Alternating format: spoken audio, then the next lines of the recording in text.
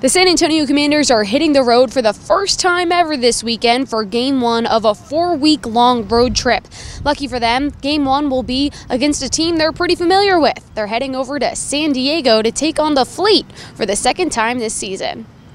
It's a new challenge, and for me, it's a little bit of a homecoming. I grew up in California most of my life.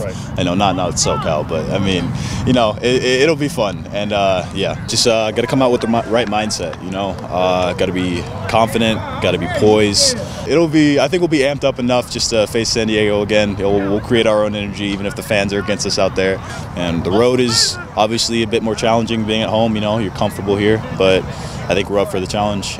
The last time the Commanders took on the Fleet, they dominated them with a fantastic defensive performance, but can San Antonio do that again on the road without their San Antonio fans backing them up?